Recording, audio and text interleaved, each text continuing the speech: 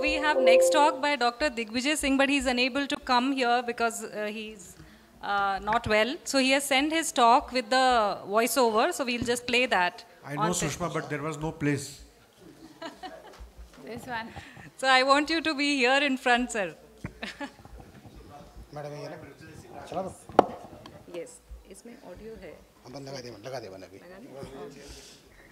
Again, Sushma, I would like to say Ravi Thomas words 1,000 times. You have to see 1,000 normals to be able to recognize an abnormal. So 1,000 is the key figure. Yes, sir.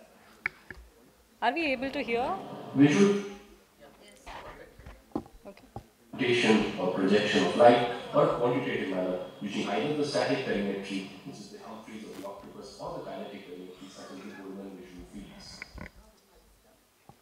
In this presentation, we will focus on the static perimetry of the octopus, which is the gold standard for perimetry for the central 30 degrees field of view.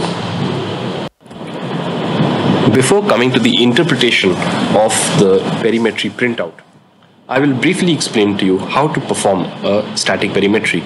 This here is a Humphrey perimeter. The patient needs to be seated comfortably, his chin on the chin rest, his forehead towards the forehead rest. You would have to give a near addition if the patient is in the presbyopic age group through a rimless lens. You give him the trigger in his hand, which he has to press every time he sees a spot of light.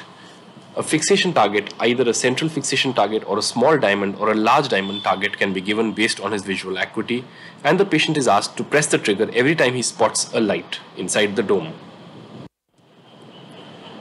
This is what the typical Humphrey perimetry printout looks like. On top, you have patient identification parameters as well as the reliability indices and the machine settings. Then you have the threshold parameters, you have the grayscale on top. Then you have the probability plots below, you have the pattern standard deviation plots on the right below, and on the extreme right you have certain parameters such as the mean deviation, the glaucoma hemifield test, as well as the pattern standard deviation values.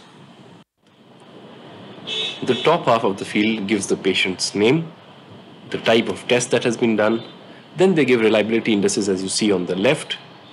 Fixation losses should be less than 20%. Anything more than that gets marked with a double cross. Fixation losses occur when the patient responds to a stimulus in his blind spot area. False positive errors should be less than 15%.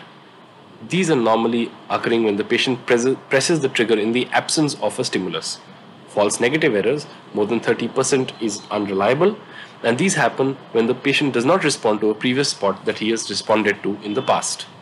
Then it mentions the test duration, it mentions the stimulus, it mentions the strategy used, as well as a few other parameters as you see on top. The date of the test is very, very important, and right on top is the eye that has been tested. In the bottom half of the printout, you have the total deviation plot, which is looking at the values compared to age-matched controls. A minus means that this patient has a lesser sensitivity, or there is a field defect in that area. Then you have the pattern standard deviation, which subtracts all the values from the 7th highest point and takes out a pattern deviation. Below that, you have the probability plots, which are coded as dark black or gray or a dot. This is the typical 7-in-1 printout that is seen in an octopus perimeter.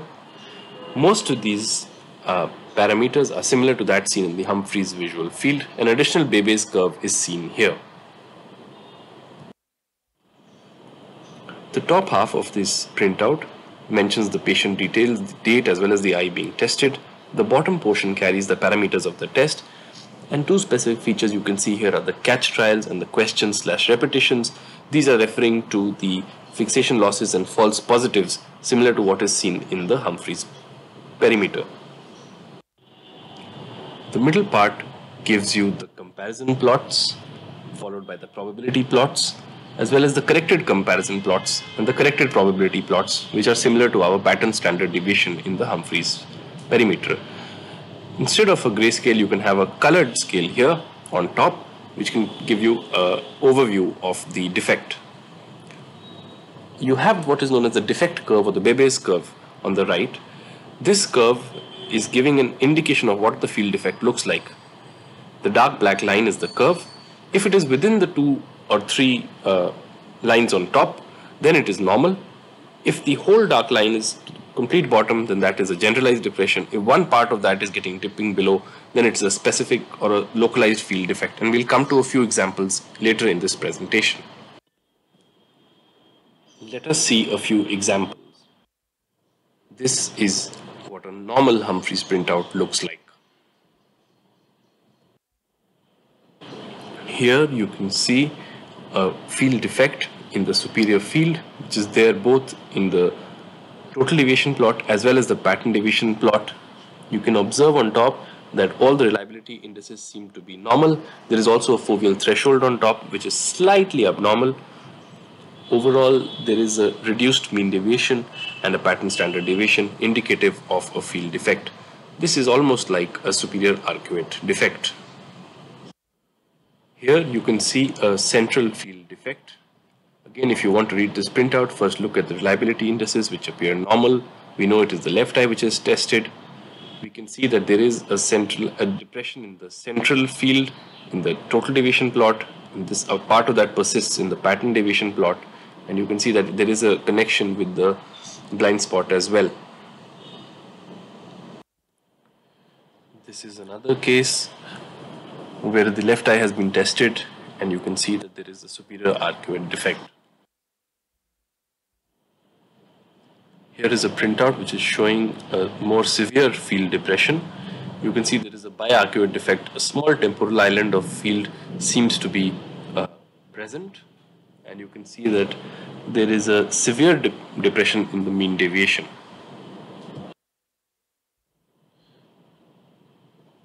This is a perimetry printout showing a generalized depression of the visual fields.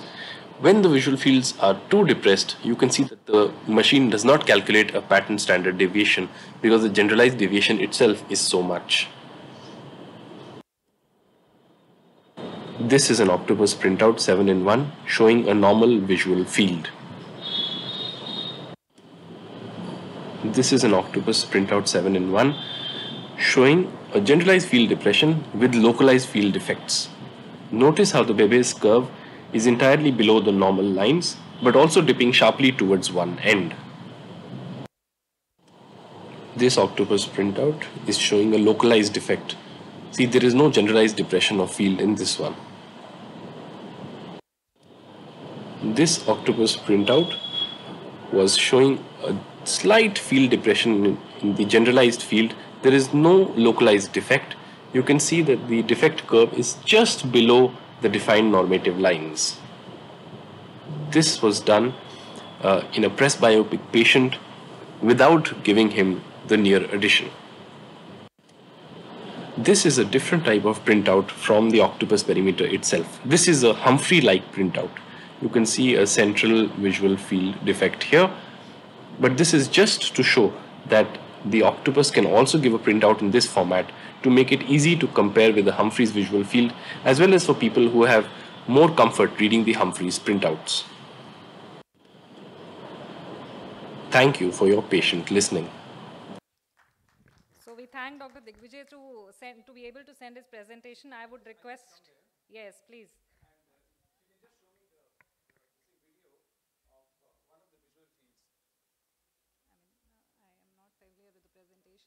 Okay, just this should be good. This one? Yeah. Okay. See, what we are looking at in a visual field is basically the pattern of defect. So when you look for pattern of defect, see, glaucoma is very typical. It has a very typical way of showing you the visual fields and the damage also. So what we are looking at is the actual pattern. So as long as all your reliability indices are good and things like that, what you need to do is to look for, see, for example, these are just random spots. So are they forming an arcuate? That's what you look. And the Beebe curve, what it does is it ranks all the test points according to the sensitivity from right to left. So right is the highest, the left is highest, the right is the least. So what happens is they also do the local defect, which is this particular area.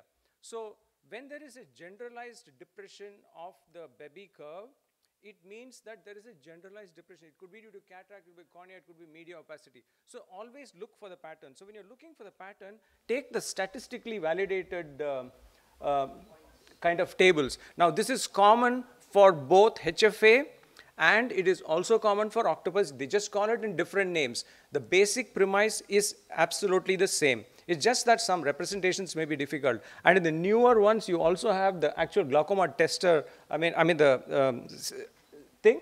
See, I think this is an older software, so you don't have the actual glaucoma hemifield equivalent in the octopus. So even that is there, then you also get a Brucini staging. So you print out what you have in front of you, whether it is octopus or HFA, all the information is in front of you. So look at these two statistics and then draw your conclusion, if you want it to be quick. So look for the pattern and see where these patterns occur. In fact, in one of them, he has even shown one which is kind of paracentral. See, this is not my slides, but I can show you. Yeah. So this is absolutely normal. So it can be HFA or anything. So it should actually not matter. Look for the pattern of the defect. As long as it is statistically validated, that is what you're paying for, because that's where the normative database is. Thank you. Thank you so much, Dr.